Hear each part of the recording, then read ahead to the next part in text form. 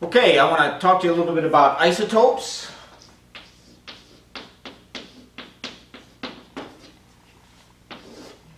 Let me give you a simple example of isotopes. There are 3 isotopes of hydrogen.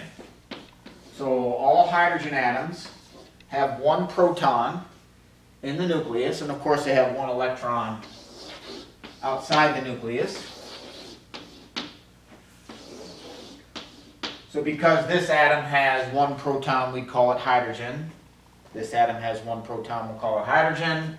This atom has 1 proton, we'll call it hydrogen. Now there happens to be 3 types of hydrogen.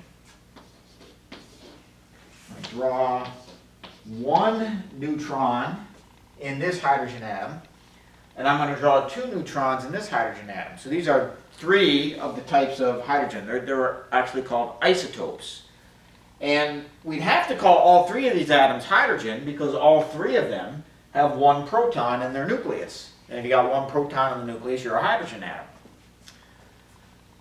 But right now it's ambiguous. We can't call all 3 of these hydrogen because, well, they're a little bit different from one another. Actually, this one is 3 times as heavy as this one.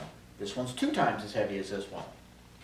So, I mean, if we were to write the symbols for these, it would look like this.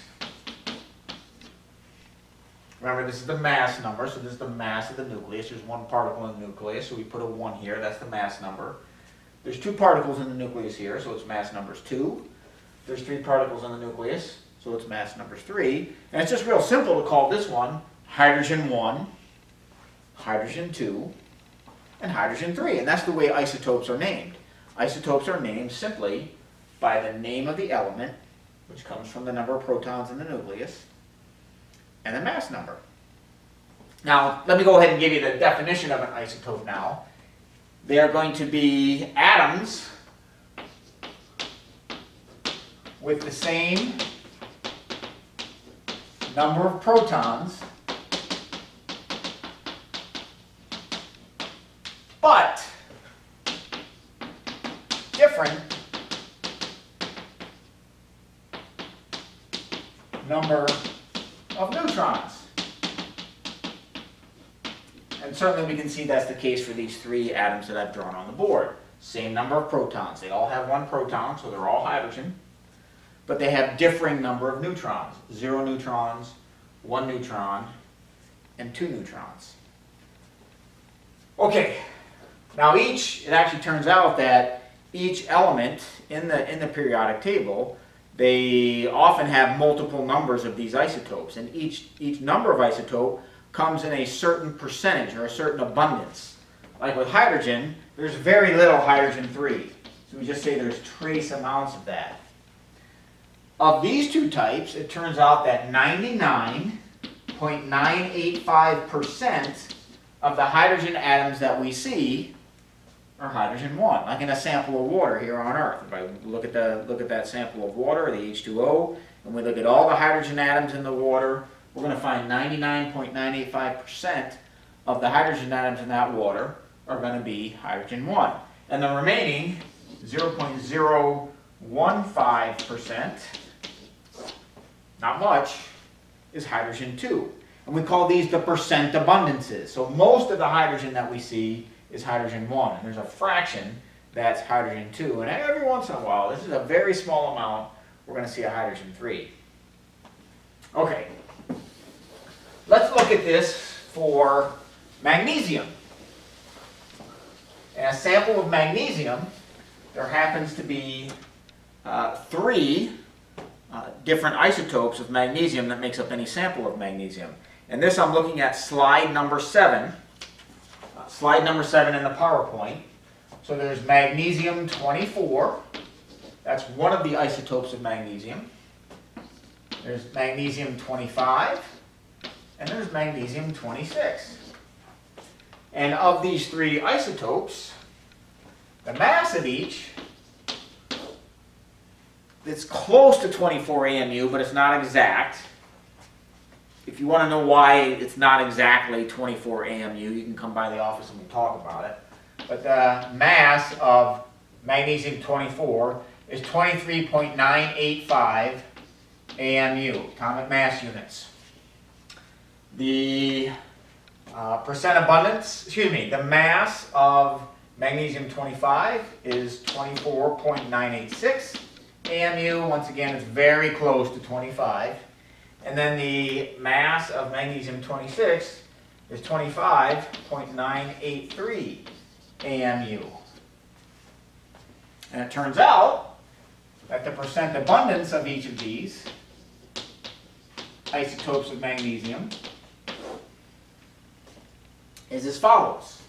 78.99% of the magnesium that we find is magnesium-24. 10% is magnesium-25, and the remaining 11.01% is going to be magnesium-26. And these masses of the different isotopes and the percent abundances are actually how we get the atomic weights of each particular element. So if you look at magnesium on the periodic table, you can find that on slide 10 of the PowerPoint. You'll see a magnesium, atomic number is 12, and you'll find the atomic weight is 24.305. And this atomic weight is the average weight of all of the isotopes of magnesium. Now if it was 50% this, 50% this, and 0 this, we just take the average of these two numbers. But it's not 50-50. There's a certain percentage that goes with each isotope, with each mass number. Excuse me, with each mass. And so I want to show you how we can use these values to calculate the atomic weight or the average weight of the magnesium atom. It works like this. If I want to know the average weight of a magnesium atom, that's going to be equal to the mass of the first isotope, 23.985, times its percent abundance. So I'm going to write that as a percent, 0.7899. Excuse me, I'm going to write it as a decimal, not a percent. Then we do the same thing here, but we add it. So we're going to add to this 24.986 times its percent abundance in decimal form. That's 0.1000 plus the mass of magnesium-26, which is 25.983 times its percent abundance, which is 0.1101 written in decimal form. Let's do the calculation.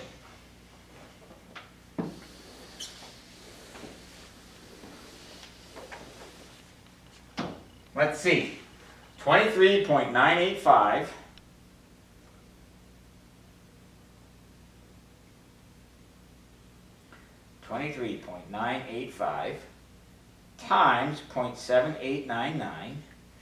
That gives me, let's see, the average, which is the average mass, which is the molar mass of magnesium in grams per mole. This times this gives me 18.946. I'm going to use 4 significant digits, and I'm just going to count this one. It's not significant, but I'm just going to leave it there so I don't get a rounding error. We're going to add to that 24.986 times 0.1. Well, that's easy. That's 2.498 with a little 6 that we're going to carry.